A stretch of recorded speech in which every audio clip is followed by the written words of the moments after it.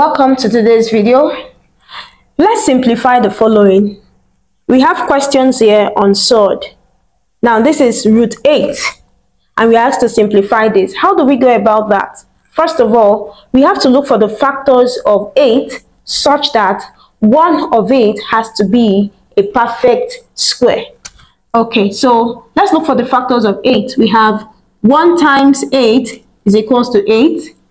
Okay, 2 times 4 is equals to 8. So these are the factors of 8. Looking at it, the second one will go because one of it is a perfect square.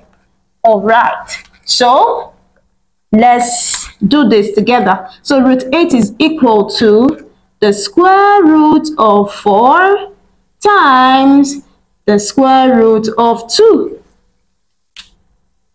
So root 4 times root 2 is equals to root 8.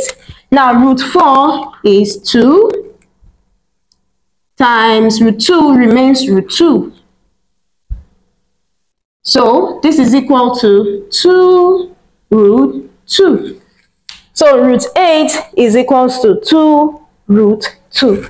We are done with that. Let's look at the second one.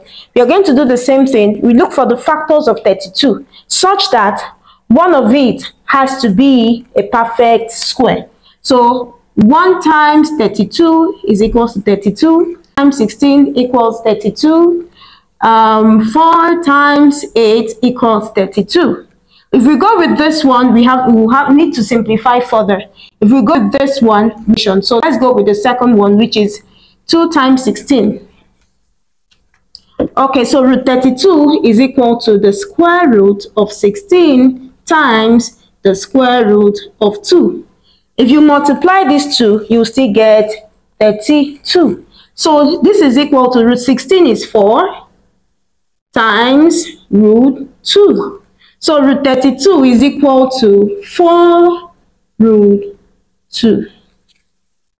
Now let's quickly look at this one. The factors of 75. We can easily get root 25 times root 3.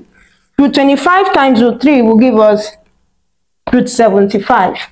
So this is equal to root 5 is 5 because 5 times 5 is 25 times root 3. So 5 times root 3 is equal to 5 root 3. What do you think about this? Solve and add your answer in the comments.